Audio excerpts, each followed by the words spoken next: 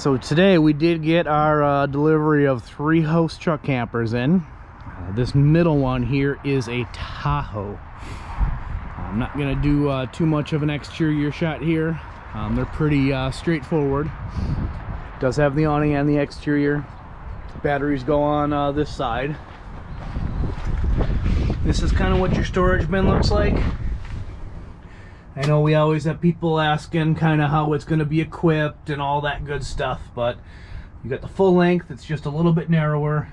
You've got some tanks in here, so this one is designed to go on a short bed, so you're making a couple compromises just due to truck size. So pretty straightforward. Other than that, propane, got your lifts, swing outs of course on this one, gravity water fill right there. I know I'm going through the exterior quick, but again, that was kind of the intent. I'll sneak you guys inside. All your buttons are kind of sitting right here right when you walk in. And I guess I'll just show you the cabinet space here. They do a really good job with maximizing everything. I mean, there's a few inches here, but most other ones would have probably just closed it off and not given you anything. Where in here, of course, you got some options. Looks like you got a little rack there. I'd like to call it a magazine rack, but there's probably not too many people reading those these days. Genset, sea level, lights, all that good stuff. Again, here's the kitchen. This particular one looks like they went with the microwave. Does still have this flip-up countertop here. It's kind of hidden. And again, a little bit more restriction because you're on a smaller platform here. There we go. Big deep drawers. No complaints there. Again, looks like he's got the backup camera in here. Ready to rock and roll.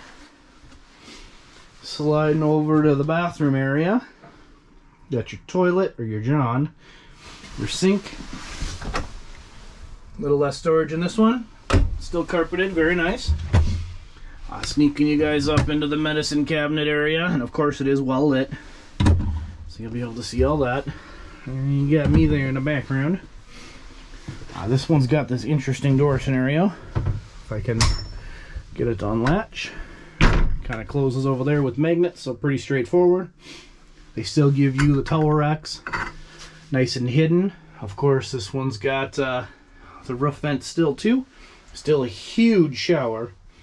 And again, my one of my favorites, retractable, what is it called? Shower door for RV and home. So apparently you can buy that for your house. I might have to look into that. Inverter controls over here. Of course, you guys all seeing these lights kind of zipping down the roof by now. AC in the center. They did not opt for stereo in this one again, so it looks like no fireplace, so we got some storage. Again, no stereo right there. Do still have the coax, so you're plumbed and ready to go if you wanted to add one. No big deals there. And again, I'm showing you guys this thing just as it comes from the factory. It has not even been checked in yet. Technician hasn't entered it. I was the first one in. So of course there's a couple things a little dirty here and there, but it's actually in really good shape compared to how the other things come in. Nice shelf up front. You've got some side storage, which I'll get you to. This one's a little bit different. You don't have that hole in the wall, but it is all prepped to go here and ready to rock and roll if you wanted to add your own television. Again, for a short bed truck, look at all this space in here. This is huge.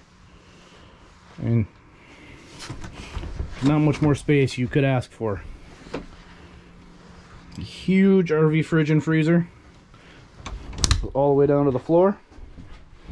And I am going to sneak you up here as promised. If I can do this with one hand. There we go. Apparently my right hand, my dominant hand, works a little better, of course.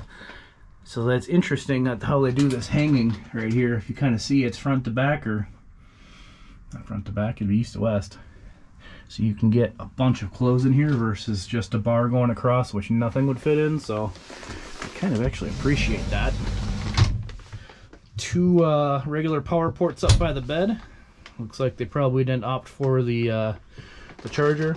This table right here will attach to the front of this couch, and of course, as you can see, it's pretty highly adjustable from an up and down, swing it around kind of a scenario, so it'll give you a bunch of options. So here is this unit as a whole.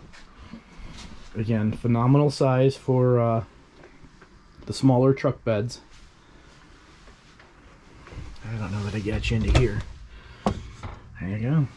And of course, I didn't ever go over this, but they all have, you know, power controlled lifts and all that good stuff, so you will have some options.